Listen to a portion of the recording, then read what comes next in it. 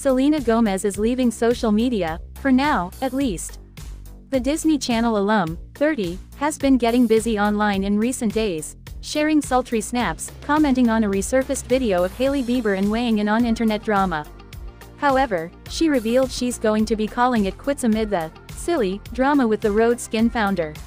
"I'm very happy, I'm so blessed. I have the best friends and the best fans in the whole world and I just couldn't be happier," Gomez said in a TikTok live on Thursday afternoon. "I'm good, I love the way I am, I don't care," the Spring Breakers actress went on. "And yeah, I'm gonna be taking a second from social media cause this is a little silly and I'm 30. I'm too old for this." Gomez, who surpassed Kylie Jenner as the most followed woman on Instagram earlier that day, said she was just taking a short break. "I love you guys so much and I will see you guys sooner than later. I just have to take a break from everything," the same old love singer concluded. Gomez has taken several breaks from social media over the past decade, citing her mental health. Her latest update came a few hours after she defended her pal Taylor Swift, 33, when a clip resurfaced on TikTok appearing to show Bieber, 26, throwing shade at the All Too Well chart topper. "So sorry, my best friend is and continues to be one of the best in the game," Gomez commented. The video, shared by @DuckCopyCat0, showed Bieber co-hosting Drop the Mic when Method Man referenced Swift's 2017 album, Reputation.